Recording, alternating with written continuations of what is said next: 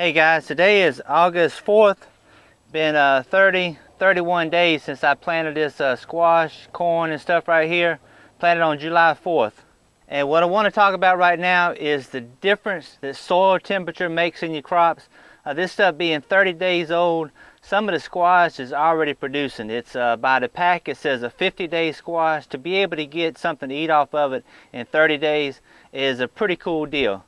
Especially if you were in a situation where all of a sudden your food supply was dwindling and you had people knocking on your door, you had a lot of people you wanted to take care of, and you needed something to put in the ground right away to try to get something to eat. If it was summertime, squash should be a good thing to do. A lot of different ways to cook it. I like it thin sliced, dipped in buttermilk and then fried. Throw that stuff in a pan with some candy onions and a little bit of bacon grease. Saute it up. That's another way. That's some good stuff to eat right there. Or just chop it up and put it in a salad and eat it raw. When you put your crops in the ground in the springtime, yeah, you can get the seed to come up, but everything grows a whole lot slower.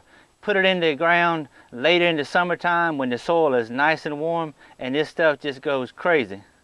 Y'all have heard that expression with the corn knee high by the 4th of July. Well, they've done extremely well. I side dressed everything real good this morning, put the healers on the cultivator and come down and plowed everything real good to pull the dirt up around the base of these plants to get them a nice good structure to hold the roots and stuff in place and keep the wind from blowing these things over. They pretty much laid by now, and I should be good to go with them. Shouldn't have to do anything else to this corn right here. And that's after just the first 30 days. That's not bad. I can't do this in April and May, but July and August I can. The only thing I have to worry about right now is just keeping the bugs off of them and keeping them watered. As you can see, the teeth tape is still in place. I just went ahead and healed this stuff up, pulled the dirt right up on top of the tape. Should be fine. And that's a beautiful looking row of patty pan squash and green zucchini right there. Looking real good. I come through here about twice a day, usually first thing in the morning, and then again later in the evening, just checking for the squash bugs. I look at the plant. If I see some eggs on there, then I start looking real close for the bug, because he's going to be around there somewhere. And when you see this squash start to fill out on these plants, that's just a pretty sight right there. Knowing you can come by and just pick one or two off today, and probably tomorrow I'll come back and do it again. Squash is one of those things where when you plant it, you can really get your money's worth out of it. Got that big old squash up under there. He's just begging somebody to come by and pick him. I'm gonna get him shortly. Same for this fella right here. He needs to come off of there and free up some energy to go ahead and fill out some more of them small squash on there. Much like the squash, same family, these zucchini right here, they just grow crazy.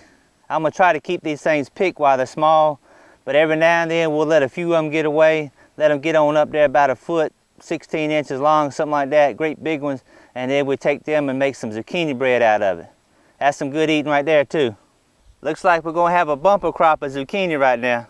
And that's a good little mess of zucchini and squash right there. I reckon my wife can figure out something to do with that. I don't know how she's gonna cook it, but I can promise you there'll be something on the plate tonight. Whether it's fried, sauteed, or made into little squash fritters, don't matter to me. Just let me at it. So keep this in mind when you're looking at the days to production on your seed packets and you're trying to decide what to plant. If you got something that says 50, 60 days on it and you're looking at planting it midsummer, assuming you can keep the water to it, you should be able to knock at least 15 days off of that, give or take, and speed up the production. If you got just a bunch of stuff in your house stored up in cans, jars, and things like that, you'd like to have some fresh vegetables that you can eat right away, look at those seed packets. Think about how fast things can grow. Take into consideration also the fact that lettuces and things like that, they ain't going to do squat out here in the summertime. So y'all take care, and Lord willing, I'll see you next time.